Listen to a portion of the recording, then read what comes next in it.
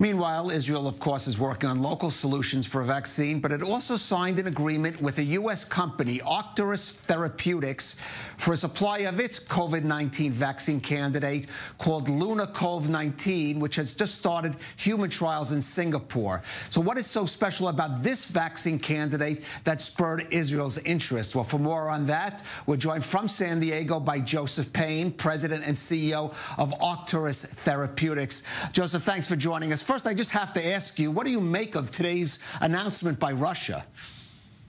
Hey, well, Kalev, first of all, it's good to be with you. Thanks for the opportunity to speak about Arcturus's vaccine. With respect to the recent news from Russia, I think that's a very interesting development.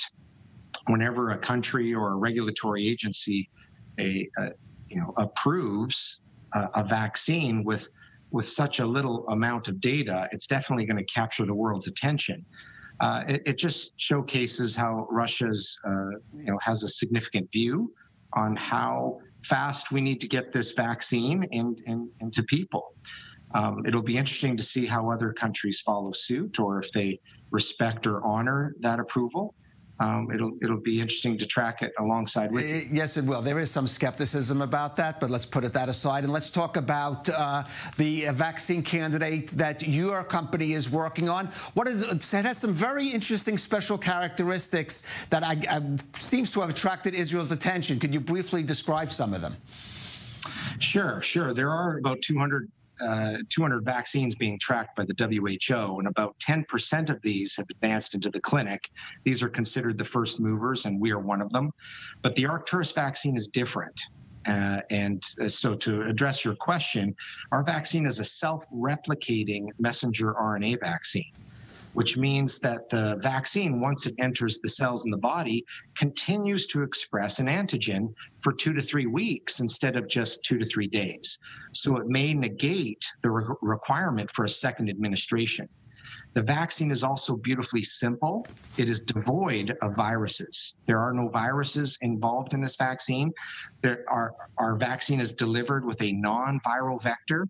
You'll see other vaccines utilize viral vectors. So because it's simple and devoid of viruses and viral vectors and adjuvants, it's easier to understand and evaluate the safety profile of the vaccine, which means less time to get this to be able to be distributed to the public. All right. Well, certainly a one-shot solution, potentially quick and easy to develop. Sounds very attractive. I mentioned you're starting human trials in Singapore. What's the potential timeline of when this actually will become available to the public, including here in Israel? Sure. Well, we've already completed our first cohort of dosing in Singapore at the 1 microgram dose. So that's moving along very well. The phase 1/2 clinical trial will proceed relatively quickly. The purpose of it is to lock in the dose for the larger registrational study. Once we have that dose locked in, then we'll proceed with a likely large registrational study that will involve more than one country. And we'll be able to get the data as soon as possible. Wait, could I just interject? Would that include Israel? You said more than one country. Would Israel likely be part of that study? Well, we want to operate the clinical trial or conduct this larger registrational study in areas where there's substantial presence of COVID.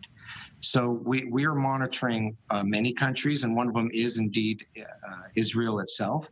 If there's a substantial amount of COVID, whether it's a second or third wave, we will seriously consider a portion of the registrational study being conducted in Israel.